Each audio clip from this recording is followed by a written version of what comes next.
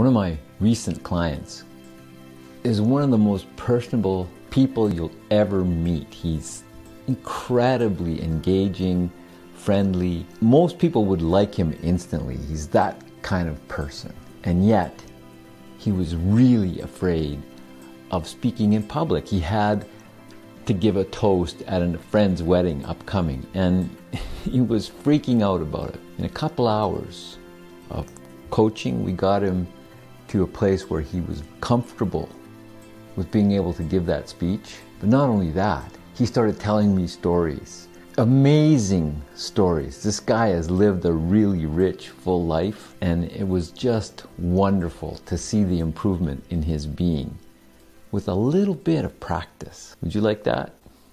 DM me.